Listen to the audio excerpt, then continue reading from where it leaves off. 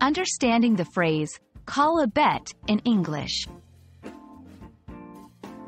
Hello everyone, welcome back to our channel, where we dive into the fascinating world of English expressions.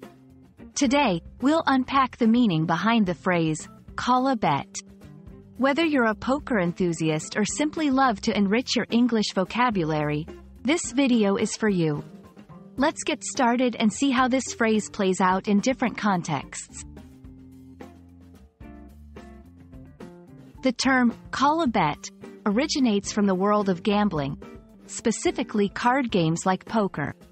When a player makes a bet, they are essentially challenging their opponents. To call a bet means to accept that challenge by matching the amount of money that has been bet. It's a way of saying, I'm in, and I'm willing to risk the same amount of money on my hand as you are on yours. Outside of gambling, call a bet can take on a more figurative meaning. It's often used to express the act of accepting a challenge or to acknowledge someone's bluff. For example, if someone says they can run a marathon without training, you might call their bet by asking them to prove it. Let's see how call a bet can be used in everyday conversation.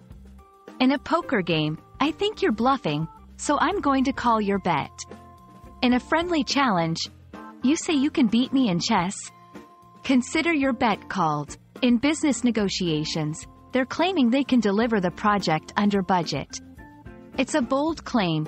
I say we call their bet and see if they can deliver.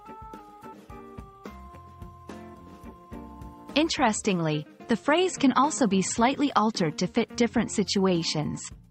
For instance, call your bluff. This means to challenge someone to prove their claim. Raise the bet, to increase the stakes or challenge further. We hope this video has shed some light on the phrase, call a bet. Whether at the card table or in a conversation, now you'll know exactly what it means when someone uses this expression.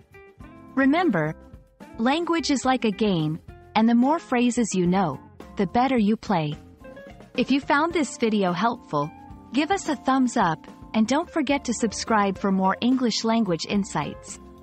Happy learning, and see you in the next video.